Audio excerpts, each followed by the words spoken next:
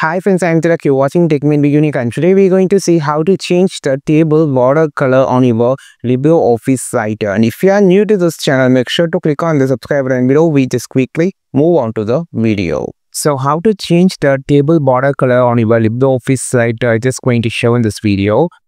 To change the border color, for an example, I just need to change the border color for only first row. You can just select it and you have right click here and just go to the table properties and clicking on the border section. Here you have an option of line color.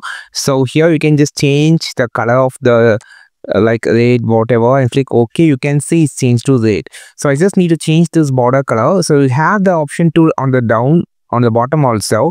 Just click this. You can just choose the color you just needed, or if you just need a color, custom color, you can just go with the color wheel. So here you can just choose the color you just needed, like green whatever, and click OK. You can see the total color has been changed. You can just have a variety of colors for every different cells if you just need it. So this is how you just change the border color on your LibreOffice site. I think this video helped you a lot. Like this video, share this video, subscribe this channel. We will meet our next video with a super valuable content. This is Tilak signing off from Tech Be Unique. Have a wonderful day.